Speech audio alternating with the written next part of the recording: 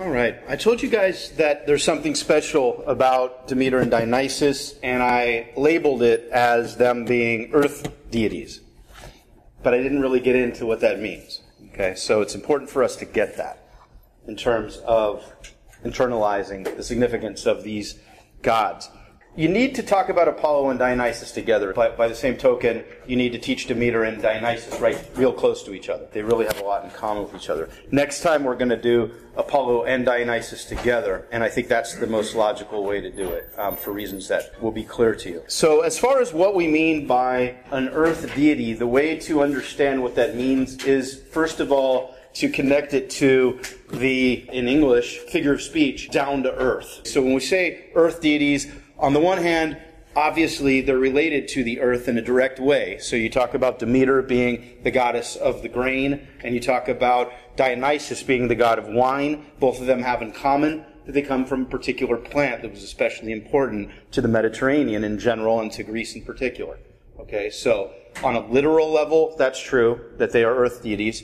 But even more significantly, on a cultural level, there's the symbolism of what an earth deity means. It means, like I just intimated, down to earth in the sense that they are a lot more, like I told you last time, relatable than the other deities, than the sky deities, especially Zeus and maybe even Apollo. And then, you know, of course, Hades, even though he's under the earth, he's no more like an earth god than any of the Olympians are, per se. Okay, so yeah, Demeter and Dionysus are called Olympians because, as I told you, they have permanent abodes up in Olympus, but they are traveling all the time. They're itinerant deities. They're traveling from one place to another on earth and, you know, mingling with human beings in disguise constantly and making sure that the kings of the various places that worship them are preserving their worship and allowing people to worship them. Okay? Now, that should raise a question for you right away. Why wouldn't they allow people to worship them? And it has to do with a very interesting concept that for some reason I have a sense you guys resonate with, because in our society people talk about these kinds of things a lot. This idea of secret societies, underground societies, okay? And that's exactly the way we should think of Demeter and Dionysus. They are the figureheads of religions in and of themselves that were offshoots of the traditional state religion of the pantheon of the Olympians. Okay? So on the one hand, they are officially part of the canonical 12 Olympians, but on the other hand, they were worshipped much differently than the other deities. And it's not only a matter of the fact that they were worshipped separately from the other deities, but how in fact they were. And if there's one word that summarizes the difference, it's women. Okay? Bombshell here. All right, I didn't even hint at that before, but that's really important to understand. We're talking about a society, and especially as time goes on into the classical period of Greece, the heyday of Greece that is featured in those coffee table books at Barnes & Noble before it goes out of business, where, you know, for $7 it's supposed to be $50, and on the cover it says it's 50, and you get it for $7 because nobody's buying it, whatever. You know, those kinds of books, The Glory That Was Greece and all that. That period, which is supposed to be the most enlightened period of Greek history, was, unless you count women, in which case it was one of the most unenlightened periods, I think most would agree, in Western history. Women had absolutely no say over their own selves, let alone any kind of political influence, let alone power. You know, forget about voting, forget about holding power. How about just not getting killed by your husband if he's pissed at you? Stuff like that. So it's just a fact. It's a fact that is ugly, and it's a fact that you have to contend with and be honest about if you're going to get in this field. You can't whitewash it. There's no two ways about it, okay? It really is, in the West, the beginnings of a kind of institutionalized misogyny, okay? Patriarchal stuff, all that stuff you hear about, it all began there in ancient Greece, at least in the West. I'm not going to get into Eastern stuff about all this, okay? So the question is, what do women do? Okay, they have to, legally, sit in the home and do housework, make clothes, and raise the children, and they are not allowed to go out into, say, the theater once it arises in the classical period, aren't allowed to go anywhere that the husband doesn't want them to go, which means anywhere outside of the household. And it's hard for us to stomach this stuff, but the more you read Greek history, there are two things. Number one, the more you read about this being routinely taken for granted by the Greeks, including some of the more supposedly evolved writers such as Plato, Aristotle, taking for granted this is a natural thing for women to be this so-called inferior gender, etc. And then, even maybe more disturbing is the kind of cavalier manner in which these things are talked about. It's a guy made a joke out of. And women are constantly compared to children when it comes to how men should treat them in society, etc. Email me if you want a million examples of this, okay? So, that being said, okay, since this is a mythology class rather than a culture class per se, that's about all we're going to get into when it comes to that stuff. If you're really interested in that stuff, take one of the culture classes, and we get way into it. But for now, it's just important to, in connection with mythology, to point out that there were outlets for women in society, underground outlets. There were alternative religions in particular, okay? And they fell under two main categories, okay? They both had in common that they were earth deities that they worship, and the other thing they had in common is that the deities that they worship were grounded in nature, in agriculture, in a sense of reality, like as reality as you can get, kind of the opposite of the rarefied, abstract notions that you get from thinking about and worshiping sky deities, okay? So there's a real interesting and important symbolism at work here when you're talking about the sky gods and the earth gods being the gods that were worshipped way more commonly by women than men. Okay, it wasn't a matter of half and half. It was more like 80 to 85, 90% women and maybe 10% men. Guys like Euripides, the tragedian, who wrote tragedies talking about the plight of women in society, etc. Okay, there were those on occasion. So we're going to start with Demeter, and then next time we're going to get into Dionysus. Demeter and Dionysus have in common that they are offshoots from the other Olympians, but they were founders of their own mystery religions. It's called mystery religions, these underground religions that we'll be talking about. And today, if we have time, if not beginning next time, we'll segue into it. We're going to talk a little bit about the phenomenon of a mystery religion, what it meant and how it served mainly women, but also slaves and convicted criminals. That's pretty much the three categories of Greek society that were served mostly by these underground religions. Okay? Now, the paradox here is that we will talk as much as we can about these mystery religions, but it'll be a very quick amount of time that we spend on it because, as you probably know, and if you've seen Fight Club, you know, because that's kind of a modern version of a mystery religion. The very first rules of Fight Club, number one, you don't talk about Fight Club. Number two, you don't talk about Fight Club. Right? Remember that? If you saw Fight Club, which is an amazing movie if you haven't seen it. Fight Club was about a mystery religion.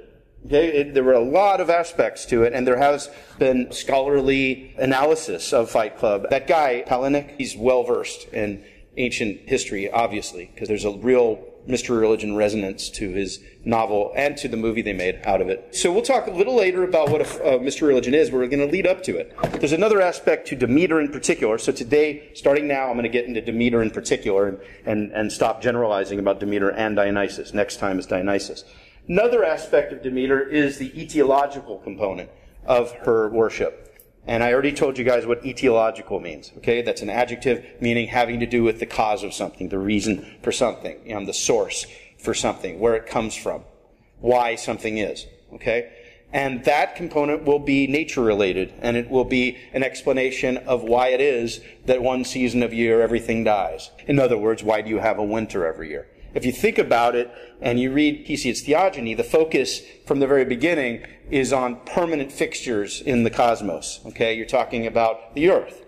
She's always there. You're talking about the sky. He's there. You're talking about the ocean. Always there. On and on and on. But what about aspects of nature that are temporary? Things that are cyclical, that come in and out of phase, appear and then disappear over and over and over. Talking about the rhythms of life and all that kind of stuff. You kind of get a hint about that with the name of Rhea, which means flow, and then kind of implying menstrual flow and the idea of that. But not very often in Hesiod. With Demeter, you have the symbolism of a whole part of the year pretty much being on hiatus from growing agricultural stuff. And so the myth surrounding Demeter is an explanation of why it is that we have a winter every year. Now, where does this myth come from? It comes from the longest and probably most important of a group of kind of mini epics that were composed after Homer, but so close in style and to some extent in subject matter to the Homeric epics that they are called the Homeric hymns. Okay, so Homeric is an adjective meaning Homer-like. Doesn't mean necessarily, it can, but it doesn't only mean of Homer. Okay, the way you say American has to do with actually being American, right, rather than America-like. Like Hellenistic means Greek-alike. So the third and final period of Greek history is Greek-like, not Greek. Hellenic is Greek. Hellenic, Hellenistic. Okay, so they're different. Okay, we remember, going back, we had Uranus, and then the next stage of the succession myth was Cronus, king of the gods, and he and his sister Rhea had a bunch of children who would eventually become the first brood of the Olympians. Okay, so her name comes from a really early form of Greek that goes back to Linear B, which is from the Mycenaean period. The Homeric epics seem to have gone back to a poetic tradition leading all the way back at least to the Mycenaean period. And that's what we're talking about here. So I told you guys that in the Mycenaean period of Greek history, on that day that we did the overview of Greek history, that there is a script that we have, that Michael Ventris in 1953 deciphered.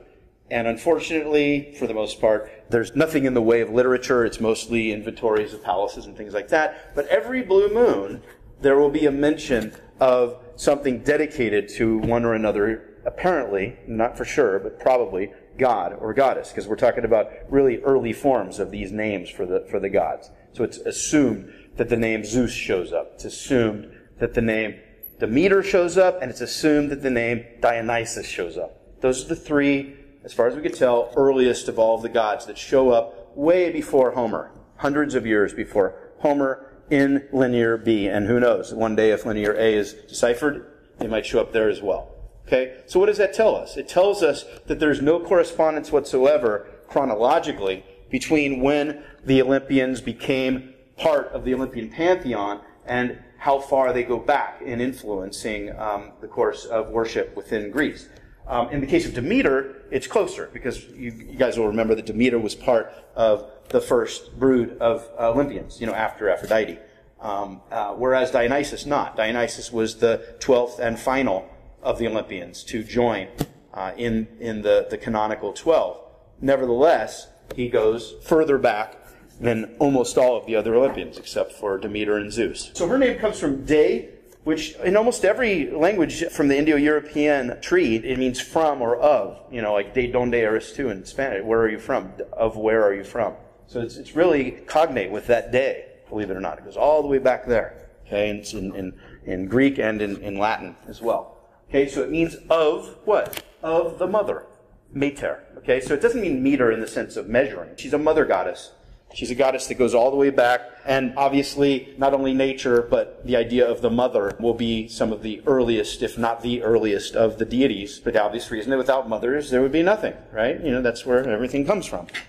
Her domain, what she worships over, the area of her worship more than anything else.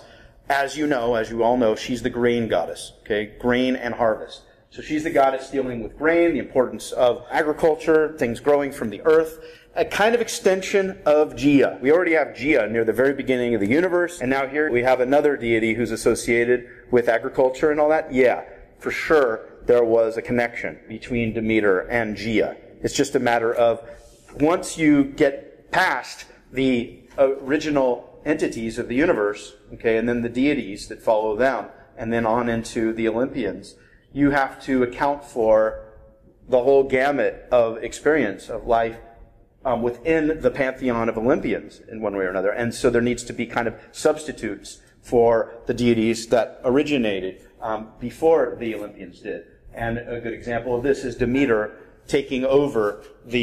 pretty much taking over the functions of Gia herself. With the big difference that once you get into the Olympians, the gods and goddesses take on more of what we would consider to be human-like personalities, and they become characters and stories, as opposed to Gia and Uranus, who don't. We think of them a lot more abstractly. Okay, yeah, they had sex together, but that's about it. Okay, we don't know anything else about what they did. We just know that they made it. And then all the other kind of intrigue stuff that went on in order, for example, for the Titans to be able to be born from the earth, and then the Olympians not staying in the belly of Cronus. But other than that, which is pretty cool drama, admittedly, you don't have much in the way of personalities and, distinctive personalities to those deities. So Demeter takes over from Gaia in her function, but maybe more importantly, she also takes on a kind of personality of her own that distinguishes her from the other Olympians, such as especially the virgin goddesses, Hestia, Athena, and Artemis. Sometimes associated with Rhea and Gaia. And I talked about Rhea, her name, flow, associated with menstrual flow. So you have Gaia, Rhea, and then Demeter is the next. So think of that as a kind of lineage of importance in connection with the idea of a mother goddess. Okay, beginning with Gaia, moving on to Rhea, and then on to Demeter. Okay, she kind of takes the torch from Rhea and Gaia. Now, quite interestingly, and this is something else that links Demeter with Dionysus, not only is Demeter a vegetation goddess, just like Dionysus is, okay, she's in charge of grain, whereas Dionysus is in charge of the vine, okay, grapes, okay. But also, we have to kind of particularize Demeter's domain within agriculture to incorporate not only food that sustains people's survival, but also psychotropic, dry foods, right? That are kind of the dry equivalent to wine.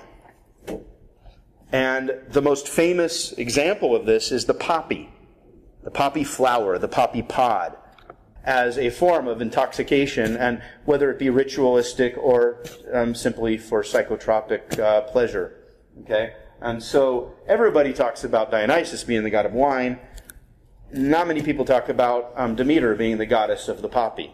Okay? Now, some of the sources that talk about the poppy, which, as you guys know, in the modern age is used to manufacture heroin, but before that, opium. And so you have some of the sources that mention the poppy and its connection with Demeter being connected with this idea of the worship of Demeter in the mystery religion, and that's part of the ritualistic aspects of it. Kind of might remind you of some, say, Native American rituals that you might have heard of with ayahuasca, etc. Okay, so that's kind of the idea here. All right. So, there's a lot to say about that. We won't spend forever on it, but it's interesting to know that that's a connection between Demeter and Dionysus. One is dry, the other is liquid, but they're both psychotropic substances that they're in charge of. And when we get into Apollo, we'll talk a little bit more about that stuff in connection with Priestess of Apollo. Like in the movie 300, you remember that scene where she's dancing and stuff? That's what we'll get a little more into. Okay, now, just like we talked about different Olympians that we've covered so far, owl-eyed Athena representing her wisdom. Okay, epithet, as I told you guys, is a nickname that Homer most famously uses to describe one or another of the gods and or heroes, mainly to give himself room metrically to be thinking about what he's going to say next while he's using these formulae. And so bringer of seasons, for very obvious reasons, once we get through the story, and if you've already done the reading, you already know why she's called that. And not only is it women who mainly worshipped both Dionysus and Demeter, but it's also people from the country as opposed to people from the city. So there was a connection there with people who lived in the country not having as much money as those in cities. So there's a connection between economic status and how likely someone was to worship Demeter and Dionysus as well. Okay. Kind of one step away from Hephaestus. I already told you guys how you think about Hephaestus as kind of the underdog god, and people who work with their hands, who were stigmatized in society, thought of him as their main patron god.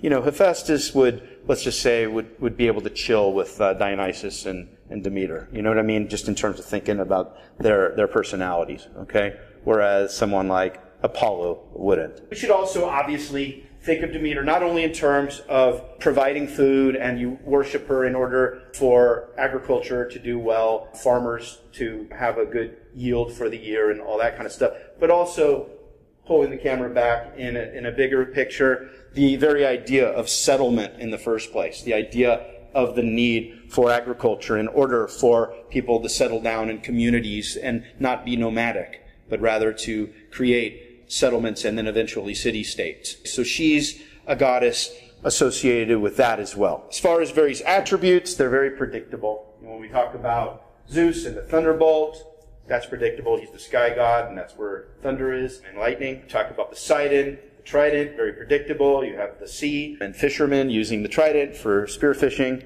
etc. Same thing with Demeter. When you try to identify that it's her in coins, in wall paintings, in vase paintings, you're usually going to have some sort of motif that is agriculturally related other than grapes. Grapes, Dionysus has a claim to. But other than that, it's pretty much going to be Demeter. Okay, so you see the importance of her, right? And, when you get down to it, in a very real sense, she's one of, if not the most important of the gods, and hence her primordial nature, going as further back maybe than any of the other Olympians. The idea that without things growing from the earth, we're dead. We can't survive. Okay, we need food in order to live. And so various types of food, especially grains, and most pictorially conspicuous, corn. Okay, so corn is just so easy to identify. So quite often wreaths of corn are iconography associated with her. And then another item, object associated with Demeter is a torch. Okay, it's a matter of to be able to see when she goes into the underworld to save her daughter, which we'll get into later today. Okay, so the idea of the torch and the need to illuminate her path in order to find her daughter who's been kidnapped. And in this case, unlike with Paris, maybe, we're definitely going to use the word kidnap, as well as maybe rape, when we talk about Hades in connection with who we'll be getting into now, Persephone. Okay, and then finally, as far as animals are associated, we learned that, for example, the owl is associated with Athena because of its associations with wisdom. And then later you're going to find out in the semester when we get to Heracles that definitely the lion is the sine qua non, the without which you don't recognize Heracles, wearing the lion's headdress. This is not as much the case with Demeter. Every once in a while she'll be depicted with animals because, as you know, Artemis is the one that is mostly associated with animals, wild animals. But just to get across, just to underscore her connection with primordial aspects of nature, it makes sense that the animals associated with her are ones that we associate with wildness, okay, such as snakes and pigs, that kind of get into the idea of the mysterious aspects of life, the other, the hidden, the secret, the below the earth type vibe of animals. Okay, so that's what she will be associated with. So hopefully you're already, just by describing who Demeter is, getting a sense of how fit she is to be the figurehead of a mystery religion, of an underground religion, a religion that, as you'll see, as far as anyone knows, because like Fight Club, no one really talked about it, but as far as any leaks were able to escape, the Telesterion, that is the main building where what went on in the Eleusinian Mysteries, her religion that we'll get to in a little bit, went on. As far as we know, it had to do with ideas of dealing with the afterlife and the mysteries of life and death and things like that. Okay, so think of her that way. Think of her as just like Dionysus, and it's connected to this idea of the consumables, right? Foodstuffs, the agricultural products associated with both her and Dionysus being psychotropic, changing the state of the mind.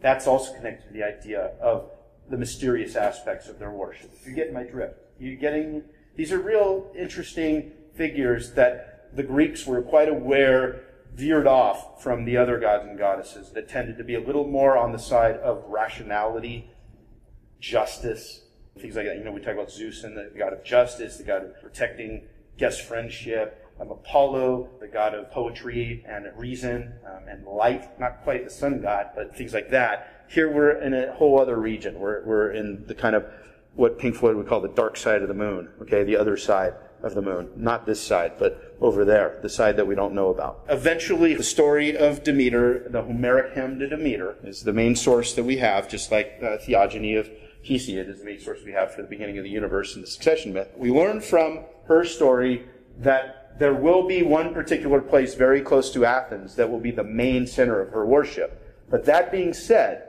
unlike Zeus, who's associated with one place more than any other by far, Olympia, unlike Athena, associated with one place by far more than any other, Athens. Same thing with Poseidon and Corinth, okay, et cetera, et cetera.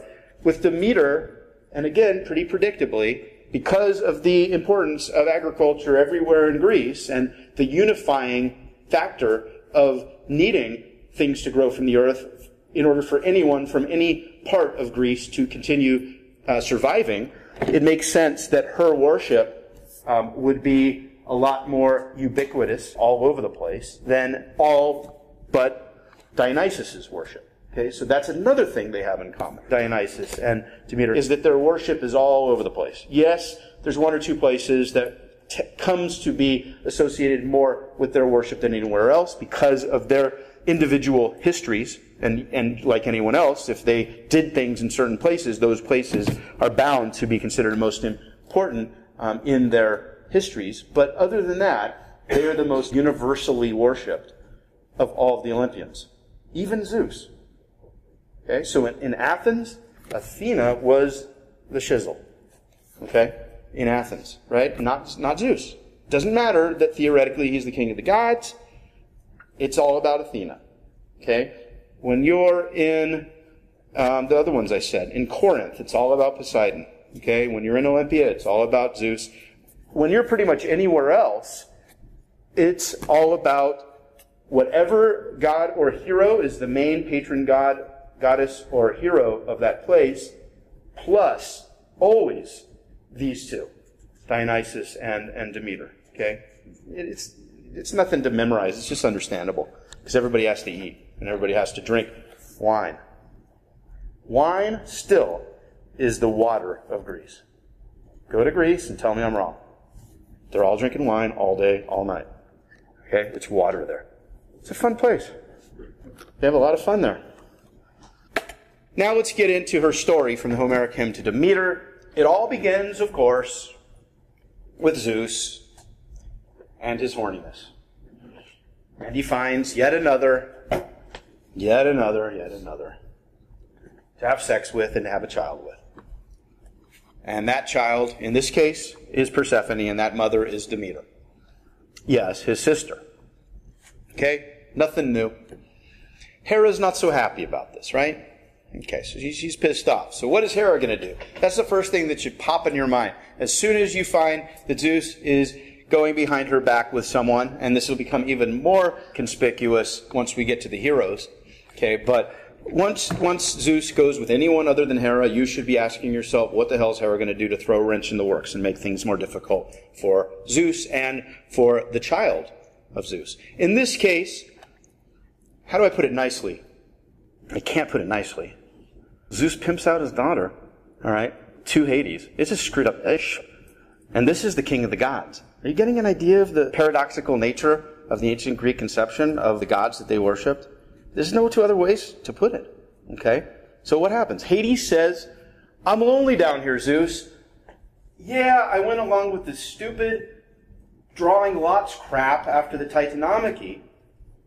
But now here I am all alone. You're up there with Hera having a good time. Yeah, she's pissed at you here and there. You go behind her back and she gets back at you. But not directly, for reasons that you made clear in Book 1 of the Iliad. But, you're happy. All right? Poseidon, right? He's down on the earth level or up on in Olympus having a good time. Everything's great. But here I am all alone down here and I need a wife. And Zeus, without hesitating, says, I can give you my daughter. Okay? You can take the daughter of me and Demeter. Okay? So how does it happen? Very simple. One day, this girl is out there in the field picking flowers that happen to be a particular kind of flower called the narcissus flower. And it has to do with that guy, Narcissus, who got so enamored with his own beauty, his own physical beauty. Think about Paris, okay? Kind of the archetype for Paris. He got so enamored with his own face that whenever he looked at himself in static water, in some kind of pool, he would lose himself in it to the extent to where one day, and then there's various versions that say it had to do with him being punished and having to do it, whatever. But the bottom line is he becomes so hypnotized by his own beauty that he falls into the water and drowns. Okay, that's Narcissus for you. And that's where the notion of narcissism comes from. This idea of getting so into yourself that the whole world revolves around yourself, and you think that in one way or another it does, okay? So she's picking those flowers. So I mentioned that. These are a lot of details that I won't mention and that I don't mention in the book in order to show you that that's the way that the Greek, at least narrative mind, works. Every once in a while there will be details and descriptions of things that will illuminate aspects of the story in an indirect way, okay? So it's not very, it doesn't say something like, hey, pay attention to the fact that it's narcissus flowers that she's picking. All that the author, whoever it is, of this Homeric hymn to Demeter says is that she's picking narcissus flowers and this is who Narcissus is. Other than that, we're, reading in or not reading in as much as we wish or not wish, okay? But as you could probably guess, a lot of interpreters of this story have made a big deal out of the fact that it's the narcissus flower that is pointed out as the one that she's picking. So she's picking these in the field, and then out of nowhere, from a cleft in the earth, from below, comes up in a chariot, Hades, from the underworld, comes and swoops down and grabs Persephone, having been given permission by Zeus to do so. Grabs her into her chariot, goes back down in the underworld, and that's as much kidnapping as you can get. And it was Zeus who allowed that to happen. And that moment of Hades swooping down and kidnapping her is one of the most frequently depicted moments in myth for whatever reason. That has been considered, has exercised the imaginations of various artists throughout the ages. Okay, this moment of Hades swooping down and grabbing Persephone. Real famous Baroque sculpture by Bellini, etc., all throughout the ages. Okay? So Demeter from far away hears this distinctive scream of Persephone, doesn't know where she is, so she goes all over the earth looking for her. And as she does so, as the days go by, she becomes more and more distraught, more and more emotionally effed up. And what that causes is, slowly but surely, things to start dying. The earth to start dying. The agriculture, the plants on earth to die as a reflection of her emotional state. Okay? So that's her domain. And her contentment has been a reflection of the lack of what we will now retrospectively and spoilerly refer to as winter. But before that, when there was no winter, everything was great. But now this distraught nature of her emotional state will cause things to start dying and things are terrible. Okay? Here we go again with Helios.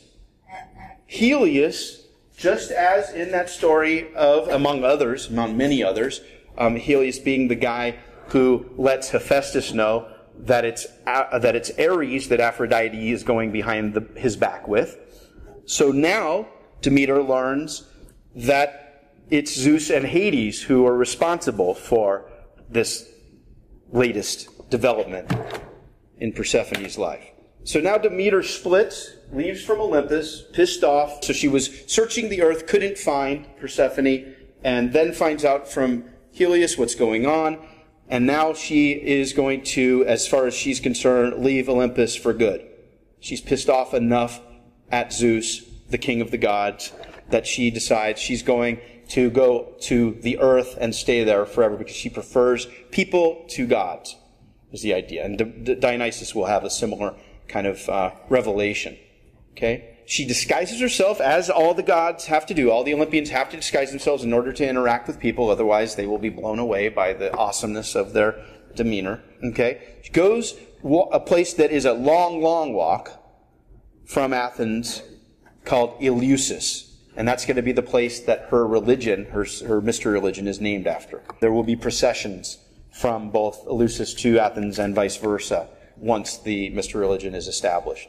Okay, so she arrives in Eleusis, and as in all the settlements, there's a king, because we're talking, and this is important to remind yourself of, we're talking here in the Mycenaean period of Greek prehistory, we're talking about a society where all of the settlements, as far as we know, were ruled by kings. Okay, we have monarchy everywhere. This is going to be really important to remember, and when we spent that whole day on ancient Greek history, kind of dealing with the different periods, you will remember that eventually, because of the change in economic stuff mainly, you led from monarchy to tyranny, and then from tyranny to democracy, with quotes around it. All right, so we're in Eleusis, and the name of the king is Celeus, C-E-L-E-U-S, and there are various it's almost like a travelogue, this Homeric hymn to Demeter, as she travels to Eleusis, the places that she passes, etc. There's one landmark that still exists that you can go visit if you go to Eleusis today. And that is referred to as the Well of the Maiden, the landmark that you can visit today. All right, so what Demeter does, now, why does she do all this? Why does she go to Eleusis? She's looking for Penelope in one moment, and then she's going to Eleusis another moment. What's going on? All that it mentions, it doesn't really try to pick up any pieces when it comes to logic, but the idea is that she wants to spend some time at Eleusis. As far as she's concerned, Penelope may be gone forever. So now she has her maternal instincts kicking in, and she wants to do something to compensate for her lack of her daughter. And so what she's going to do is she's going to go pretend that she's a human nanny and try to take care of the king and queen's son. And what happens is, Celeus is the king, Metaneira is the queen. Metaneira one day catches Demeter holding their son and putting him into a fire, and obviously thinking that that means that she's trying to hurt him, not knowing that Demeter is a goddess.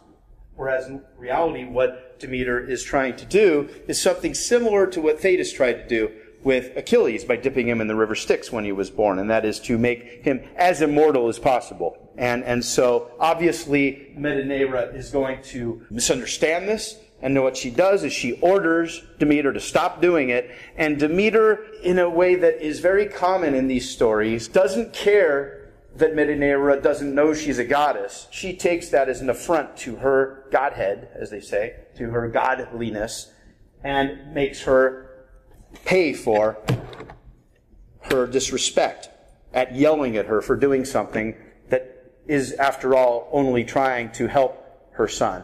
So that's kind of the paradox here. She's trying to help her son, but there's no way the queen can know it because she doesn't know that she's a goddess, dipping her in the fire in order to achieve something close to immortality for her son, for the prince. So as a form of payment for what Demeter takes as Metaneira's affront to her greatness, Demeter forces the people of Eleusis from that moment not only to worship her.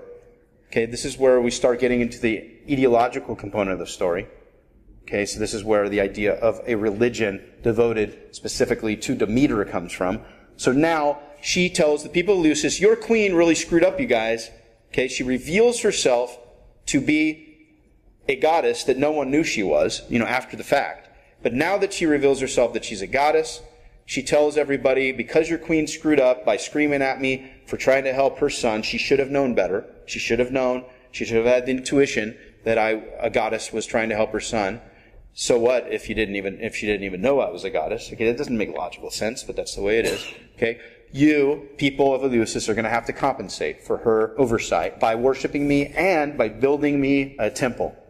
And this temple still exists in its foundations. Archaeologists are amazing in being able to reconstruct this kind of stuff.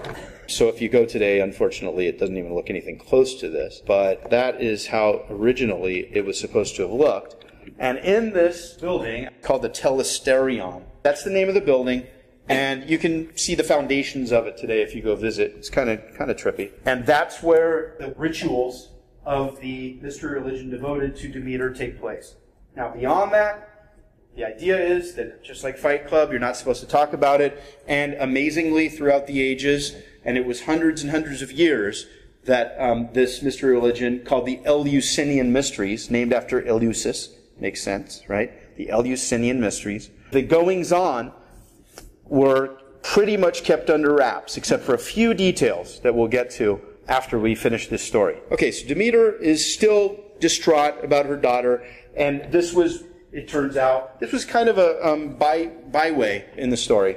This was a little, her trying to compensate for missing her daughter by helping out the child of the king and queen of a place close to Athens. Why? Because Athens is telling the story, and they want a place right next to Athens to be the most important place in the story. The way when we get to the hero Theseus, Athens will be the center of the story, so that's pretty common. Now, once all this reason for her being worshipped separately from the other Olympians via the Eleusinian mysteries is established, now she goes on continuing looking for Penelope, hoping that she'll be able to.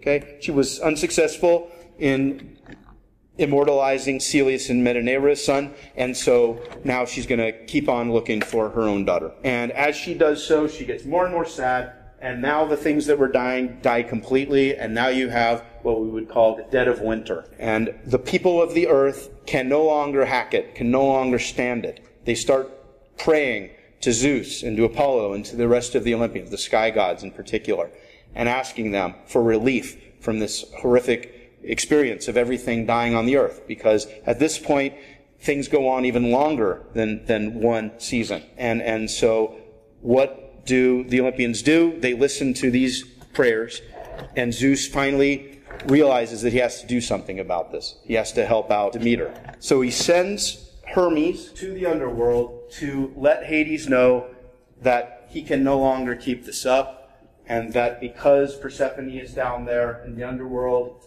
Demeter, by extension, is so distraught that everything is dying on earth, and now all the people are going to end up dying because there's nothing for them to eat. Why the hell would the Olympians give a darn about that? Internalize it, you guys. That, in and of itself, is the reward for the Olympians. The fact that they need to be glorified. Hello. And we pick on celebrities with their whole celebrity culture fame cravings, right? That's where it all comes from. The Olympians need that, right? If the gods that you pray to are obsessed with everybody glorifying them and worshiping them and sacrificing to them in one way or another, then how can we pick on the celebrities for caring about all that more than anything else? Or even ourselves for envying celebrities who are so famous and rich and this and that. You know, that's where it all comes from. It's interesting, right? There's no other reason whatsoever for the gods giving a darn whether or not people worship them, okay? They don't need any food, although, yeah, human beings show their worship for them by sacrificing dead animals, and it's the savor, it's the smell from the burning animals that pleases the gods. So to some extent, there's a sensual aspect to it, but it's more than anything else, the very idea of having some other form of life separate from them, worship them, look up to them.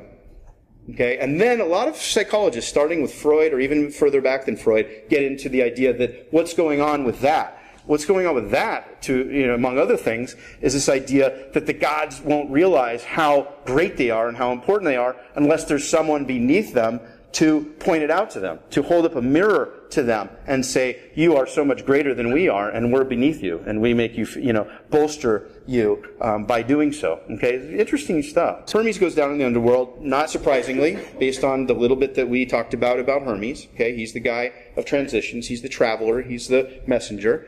So he goes down to the underworld in order to get Persephone out of there, and Hades says, okay, Persephone can split.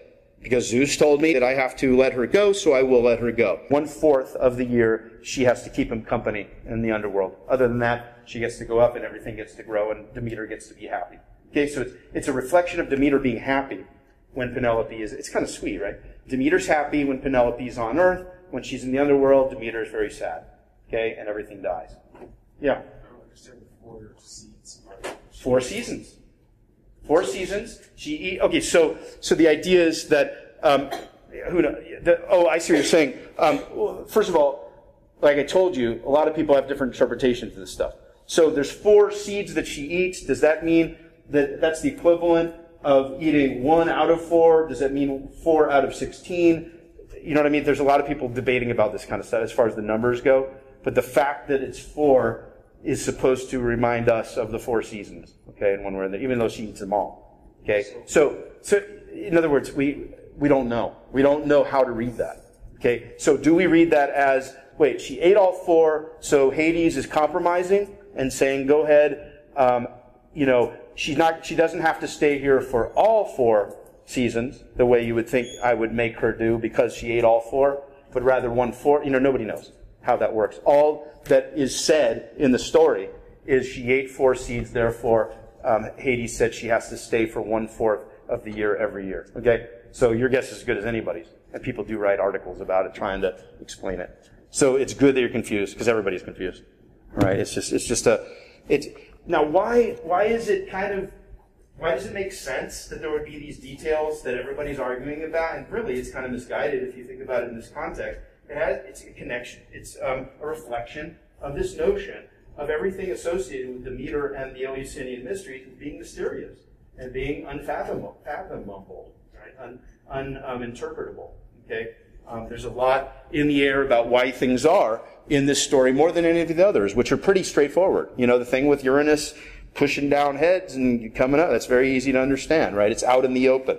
It's all sky god stuff. Now we're in the earth god stuff. Anybody see the movie Blue Velvet by David Lynch, 1986, maybe on video or whatever? Yeah, very beginning of the movie. It starts out beautiful, you guys. You should probably find it on YouTube. It's just really cool. It all begins, and it made a big impact on a lot of filmmakers and stuff, because it was nothing like it ever before it came out.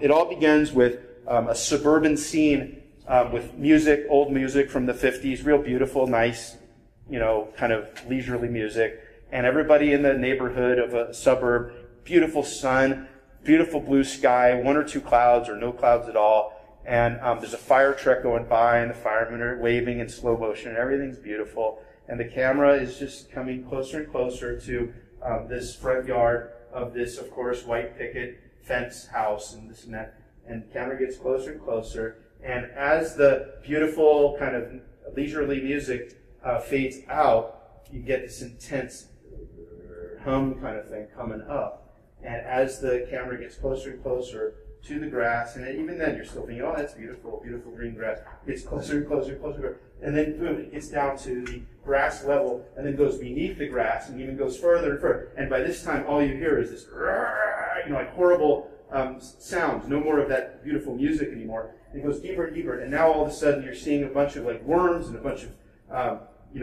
bugs all fighting with each other, and all that kind of stuff. It's just terrible, terrible. And then, boom, cuts you out of it, and then you're in this movie where, on the surface, it seems like everything is the way you would expect it to be in this kind of suburban neighborhood, but you're already trained for the rest of the movie to expect things that are not so out in the open, average and normal. You know what I'm saying?